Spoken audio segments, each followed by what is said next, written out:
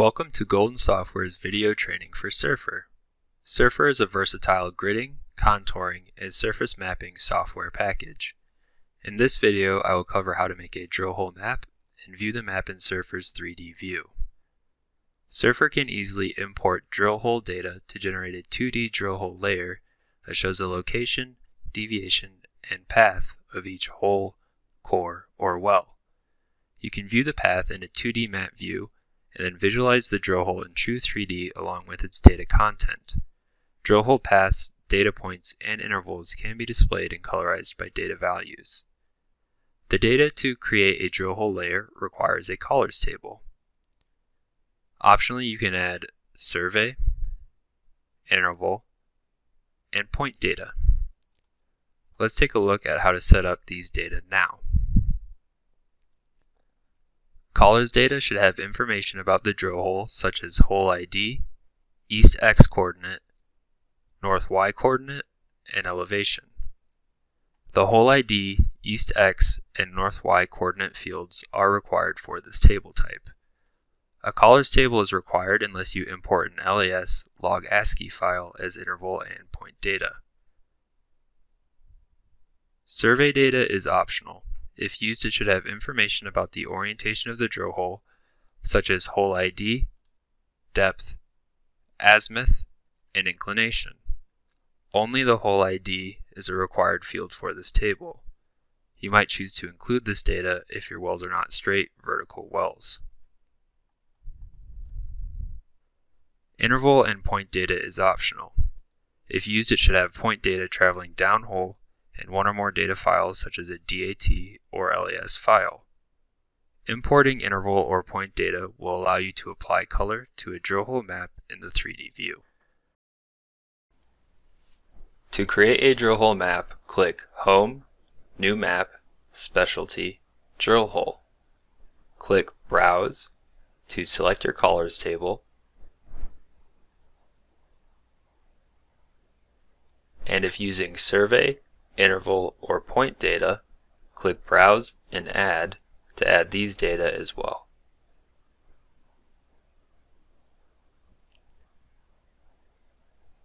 After loading all the data, click Next to open the Drill Hole Data Import dialog. A Drill Hole Data Import dialog will appear for each data file selected to be imported. If needed, review the table type and input file fields to determine which data the source fields were pulled from. Each drill hole data import dialog will contain a source section, which shows the names of the columns in the imported data in the name column and an example of the data in the description column. Below this section are the fields for the specific table type. We are importing the colors table, so we see a colors table fields section. This section is where the data is mapped to specific fields. Required fields will be demarcated with a star. Surfer will auto-map the data source fields from the colors table, but this can be updated if needed by clicking the drop-down and choosing a new column. Finally, use the units fields to define the units for your source data. Click Next in the Drill Hole Data Import dialog for the Survey Table section. Here we can see the same columns as the Colors table, and Surfer has mapped the columns correctly, so I'll click Next to move on to the next Drill Hole Data Import dialog. The Drill Hole Data dialog is a little different for interval or point data. For these table types, we must toggle which table type we are importing. In this section, we are importing the interval table, so I'll toggle Interval from to Data. Once one option is selected, the associated table fields section will appear.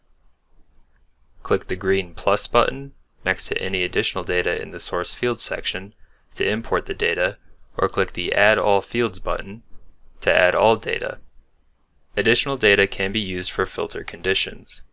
For any additional rows that were added to the table fields section, click the red X button to not import that data. In the next section of Drill Hole Data dialog, we will add our points data. I will toggle the Points Data button, then click the Add All Fields to add all our data. After defining all imported data, the final Drill Hole Data Import dialog will appear. Under drill holes to display, either click All to use all drill hole data, or click Filter and use the 5 filter conditions rows to filter the current drill holes to only display a certain group of drill holes.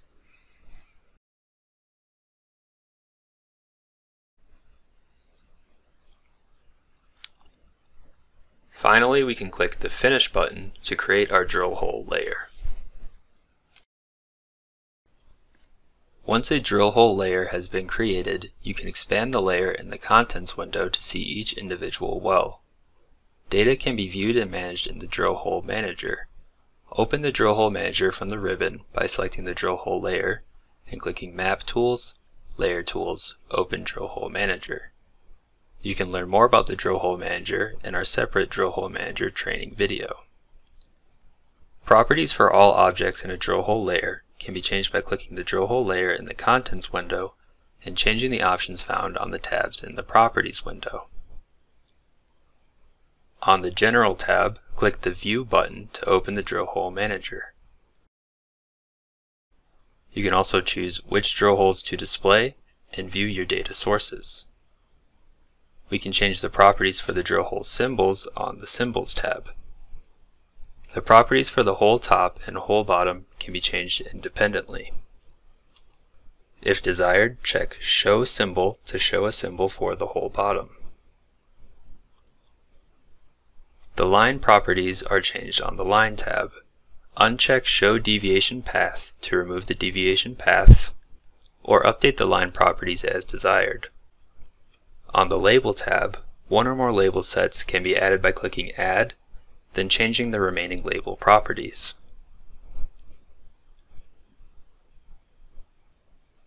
Properties can be adjusted for individual drill holes by selecting the drill hole in the Contents window, then changing the desired properties in the Properties window. Before changing properties, check Override Layer, which can be found at the top of each tab in the Properties window.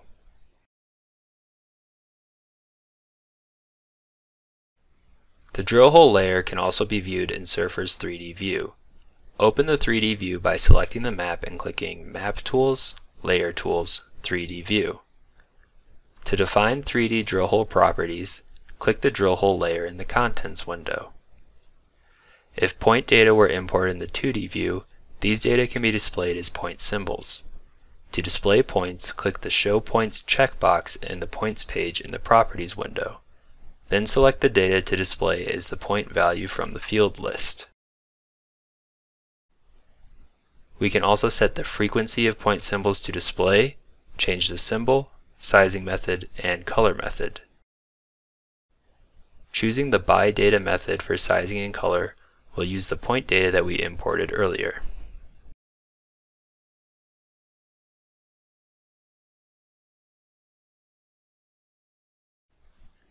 If interval data were imported in the Drillhole Manager in the 2D view, these data can be displayed in colored intervals using the properties on the Intervals tab. To display intervals, check the Show Intervals checkbox.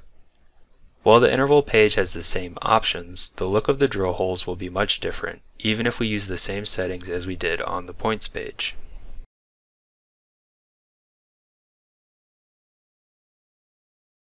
The last method to view the drill hole data in 3D is the path. Drill hole paths can still be displayed even if point and interval data are not imported. We can use the label properties to define our paths for identification. Check the Show Labels checkbox to display labels using a field from the imported collars table. Label positioning can be adjusted using the Position field or the XYZ offset fields.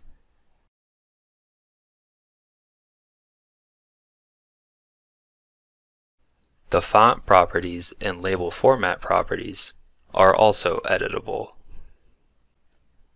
This concludes the video training for drill hole maps in Surfer. If you have any additional questions, please contact Golden Software.